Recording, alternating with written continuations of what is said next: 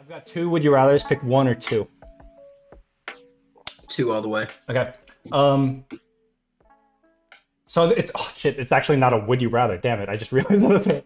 Yeah, that's whatever. Okay. I don't care. You move to Mars, but you become royalty when you get there. So you become like land owning. You're like prestigious or whatever. Or you stay on Earth, but you're Barack Obama's slave, and he's not gonna free you. Oof. So, are there other humans on Mars, or no? Is it just eventually?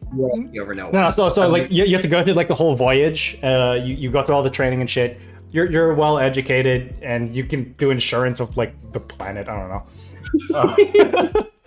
But when you get there, I have my Mars actuarial credentials.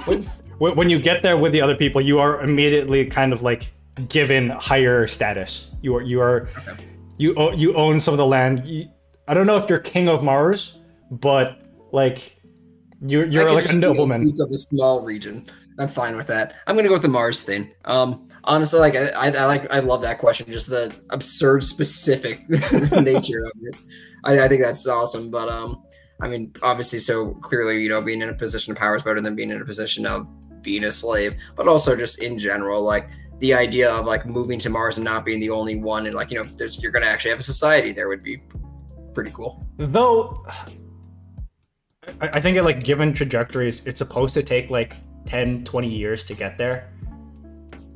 Right? Like, why there? Yeah. I don't know. I'm woefully ignorant about space travel. That seems high to me, though. But I don't know. Like I said, I'm not an expert. Yeah, I went with the latter half of the would you rather, because, like, you know, there have been how many presidents with slaves? I think we should have one black one who's allowed to have a slave. Eric, I'm not. I don't disagree. I'm just saying I don't want to be that slave.